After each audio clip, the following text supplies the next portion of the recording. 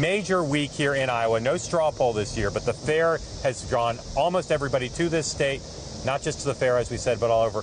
Tell me one thing you're looking for during this weekend here in Iowa. Well, first of all, I think the fact that there's no straw poll just makes the fair even bigger. The fair is big, but it's bigger this year.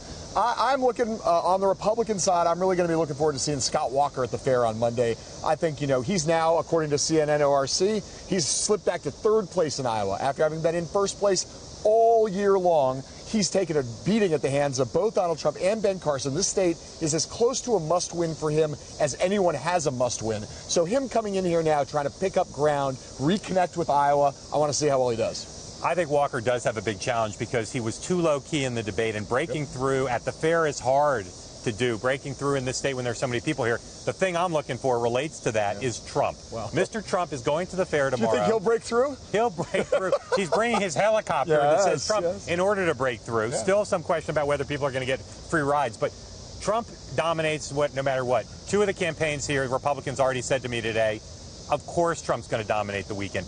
My question is, does anyone try to get into the storyline, or do they just basically say, if Trump brings his helicopter to the fair, surrender? He's flying a helicopter into Des Moines. He's going to get off the helicopter and go stand with the butter cow. Okay, you were going to see the picture and footage of Trump and that butter cow for 48 hours straight, wall to wall on cable. There is no breaking.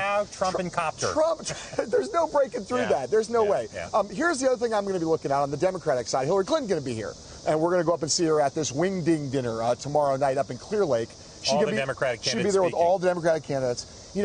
It's weird, right? Iowa, the state that humbled her in 2008, is now the state she's counting on to stop Bernie Sanders. She's still got a lead here over Sanders. She's losing to him right now in New Hampshire, or at least she's slipping in New Hampshire. Suddenly, this is like her firewall. Who would have ever thought Iowa would be Hillary Clinton's early state firewall? On the Democratic side, I'm looking at something also at that dinner, which is Bernie Sanders. The last cattle call in this state, right near here in Cedar Rapids, I thought Sanders had a pretty weak performance. I don't know if he was nervous. He told us before the dinner that he would be a little nervous. He was not at his best.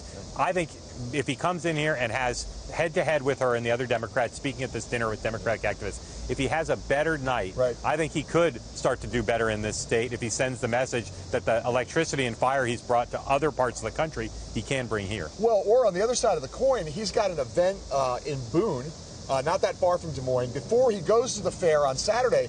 After these huge events on the West Coast, if he comes to Iowa and only a few hundred people show up, that could be a big blow to Bernie Sanders after having 25,000 people suddenly to have it all there go out of the Ben Carson drew a couple thousand people to a Des Moines rally, so it is possible to draw big crowds here. Pressure on Sanders. To make some kind of a test. All right.